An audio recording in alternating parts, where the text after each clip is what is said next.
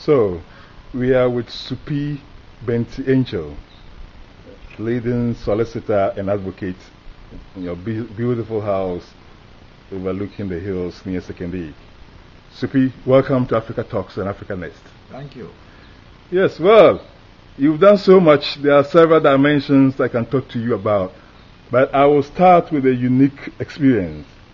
I know you were a member of the committee of experts which drew our current constitution in Ghana. The proposals. The constitutional proposals. I also know you had gotten into some problems with the Rawlings administration for your work as part of the regional bar here in Sekindi Takrali. So if you put the two together, in your own mind, why were you appointed to the committee of experts? Oh, that's interesting. I mean, my appointment to the committee of experts, I don't know the basis of the appointment, but what happened was that the then Attorney General, Mr. Tando, was here. Mr. Tando's father. Yeah. He made members of the bar asking for suggestions, about the way forward. And I think he was highly impressed by my suggestion.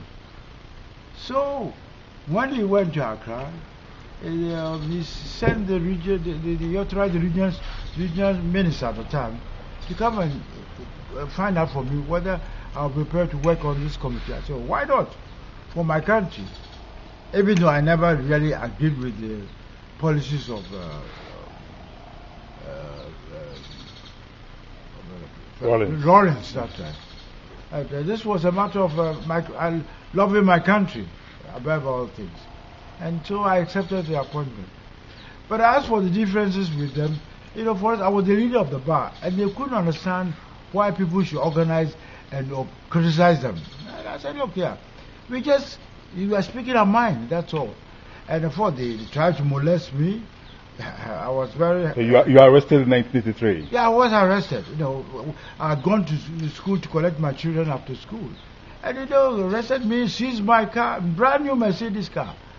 And the children were standing in the street even crying. Fortunately, a friend of mine came and took them away. So you had to go into exile? I had to go into...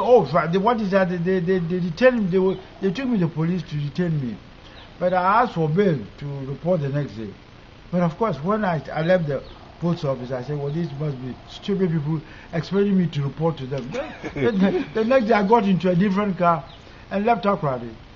And I went to Accra. I was thinking of going outside Ghana for the time being. I knew of a number of places, but a cousin of mine, told me that, reminded me that my niece, Maima, who's in Lagos, they had a good apartment there, and they could conveniently accommodate me.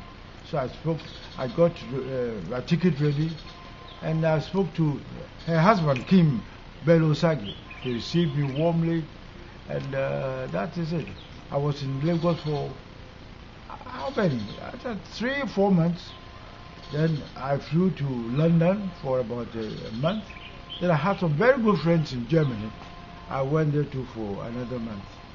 Just about that time, I was told that the government the then government, whether it was really a government or whether the ruling junta had stopped harassing people, then we could come home. So I flew back to Ghana, saying thank you to all my friends. So you are an initial opponent of the regime, but for nationalistic reasons, you agreed to serve on the committee of experts. What was your experience of the committee which drew our constitution? It was a very interesting experience because they were very highly respected people on the panel. Mrs. Justice Anijagi, Nana, some of the big SKB Asante chiefs. And I knew, I could see from them that they couldn't operate freely. They tried to. In fact, SKB Asante invited me to lunch or breakfast, whatever, to a meal. And he told me frankly, look, I didn't know people hated the regime. Because he had come from abroad. He's come from abroad, sitting there, I said, I never knew this. I said, well, this is the point. You sit there, you come there, you won't talk to people like us. You go and listen to, people who will not be objective. That's what I said. And I could see, I remember once or twice at the meeting, I told Mr. KB Asante, lawyer, that me, if anybody thought I was coming here to rubber stamp anything, then I'm afraid they have chosen the wrong person. But I remember you famously did not sign the first draft or something like that. Yeah, this is so. This is a very interesting point. After they had completed the first draft, it was full of mistakes. So we went through and we were asked to, we made the corrections. And the thing was to be sent back, for the corrections to be rectified, to be carried out. But I know these things. You give a corrected piece to a secretary, he goes and he does it. He does not even save the thing. He comes back with the whole thing. If you don't take it, you sign it. And they said because they were rushing and you have this, now that you made the corrections and time was against us, we could sign in advance for the correction. I said, look, my experience as a lawyer trained at the Saddle, old boy, London, Inns of Court, I could not sign something I had seen. I mean, it was difficult to object openly. So I let them pass the thing around. Just before he got to me, I asked for permission to visit the gents. As soon as I left the gents, I jumped into my car. I asked the driver, you drive on to Takoradi. I have more better business than signing today. So I came to Takoradi, later, about 2 days later, when the draft was ready, I went and signed. But the point is, the whole process was very controversial. I mean, I've heard Nana Asante almost say with pride that, well, this constitution we drew up with under very controversial circumstances has now become a very important instrument for ensuring democracy. That is so. Your own bar association boycotted the Constituent Assembly or the Constitutive Assembly. Against my advice. You advised them against that? That's right. Okay. Against that, we were at a meeting. And it was a very hectic meeting. I told them, I'm not only a member of the bar, but I'm a former national vice president of the Honorable Society.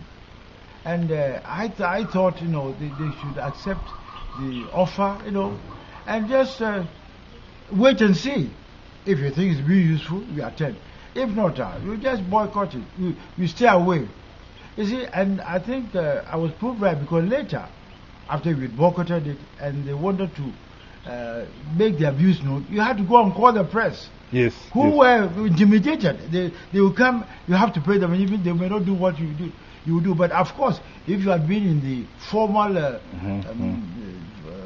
structure, your views will be recorded in the Hansard, and that will have been something. Another point, I had a foresight in that matter. Another point that I want to put you on record on: where are the papers of the Committee of Experts? Where are the papers? The papers, like the minutes and so on and so forth. Oh, with the government, KB Asante will be able to tell you. They were with the government at the time. I mean, I don't know where other place they could have been. But do you think minutes were kept? For instance, when you had meetings, did you have access to minutes of your previous meetings and so on and so forth? Do you remember that? My memory is rather faint on this, but it was so much. It was hurried. And what they did, I expected the records would be there for you to go and see. Because people did background papers for you. I remember Professor Maswell Owusu, I think Afarijan went to Germany and all that. Yes. In fact, the Germany one, I was even prepared to go with them, but I had other engagement for some reason. But that's the idea. But this is all, it's a matter of sharing of assignments. It was nothing like we're trying to avoid any other papers or Supi, thank you very much. I know there are various aspects of your public life experience, and we shall interview you on other aspects as well. Thank you very much. It's been delightful talking to you because people don't have the courage or don't have the time to look into some of these things. But I must congratulate you for showing so much interest in this. At a proper time, I can even give you more details. Thank you. We'll definitely take up on this offer. Thank you very much.